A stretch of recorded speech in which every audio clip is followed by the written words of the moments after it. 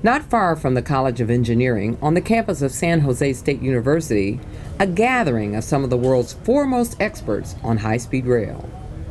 I was the head of Department of Major Project, which means all the high-speed lines in France. I developed more or less 6 high-speed lines in different positions in Spain. We brought high-speed rail technology experts from all over the world. The best in the world have come here to teach the next generation of high-speed rail technology and operations leaders how to do it the best way. The International Seminar on High-Speed Technologies provided an opportunity for engineering students to learn about the latest technologies and connect with current industry leaders.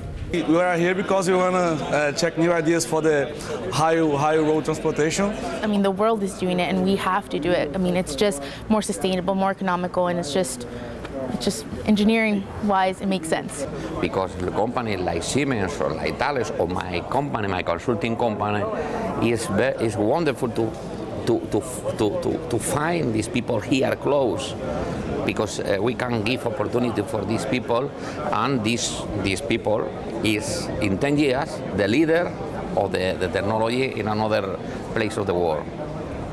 The seminar also allowed the California High-Speed Rail Authority to share its plan to make California the first state in the nation to feature high-speed technology. As one of the advantages of being the first, we'd like to make sure that we are the epicenter of this emerging industry as it continues to grow in the U.S. And so we will see a facility here in the U.S. and again, we're going to do everything we can to try to attract that here in California. It is technology that the experts here agree will benefit California on a local and statewide level. It's a game-changing opportunity for how we think about mobility in the state, for the country. That is good for all. It's good for the country, for connecting the city, and it's good for increase these appear new ideas and technology. You're going to see an increase in commerce, as you have people able to move together back and forth more effectively. Benefits other countries have already seen, including Spain, where the first high-speed line stretched from Madrid to Cordoba. Was a big opposition in the newspaper and all. But you ask today in Cordoba, the people of the Cordoba say the high-speed train is the 50% of responsible of our economy. 50%.